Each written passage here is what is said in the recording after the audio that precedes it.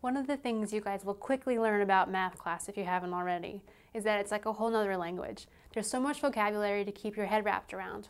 One of the important things to learn about in your early algebra studies is how we talk about what's called the Cartesian coordinate plane, which pretty much just means like a graph. What the story is that this guy who was a French mathematician, his name was René Descartes, supposedly he was lying in his bed and there was this little fly up on his ceiling and he was trying to describe where the fly was going. And so what he did is he used the ceiling tiles. And he'd say, oh, okay, he went over 2, up 1. He's at the point 2, 1, supposedly. I don't know if that's true or not, but that's why we call the Cartesian coordinate plane after him. What the coordinate plane looks like is kind of like this. It's like these rectangular boxes. Actually, if it were perfect, they'd be squares. We call it the rectangular coordinate system because it's made up of these little squares. And it's a couple vocabulary things you want to keep in mind. The first thing is that this center point where the two, it's called axes cross, is called the origin. And we label it with the coordinates 0, 0. You guys probably already know that the first number represents your x value, your side to side. The second number represents your y value, that's your up and down. So we call this the x-axis, the horizontal axis.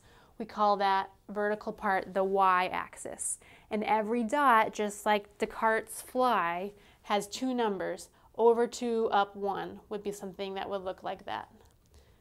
2 is the x number, 1 is the y number. So that's important, how you get the points on there. The other thing, and my friends, this is one of like the weirdest things in math, is how we name the quadrants. This graph is broken into 4 pieces. We call them quadrants, and we name them in a counterclockwise method, which to me is kind of confusing. Here's what it looks like.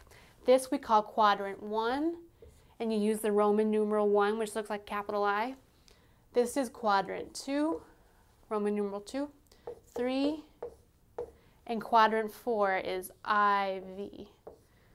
I'm not sure why we use Roman numerals, but quadrants are named in a counterclockwise method like this, quadrant 1, 2, 3, and 4. It's important that you guys keep all that vocabulary in your brain throughout your entire math careers, not only in algebra, but from now on.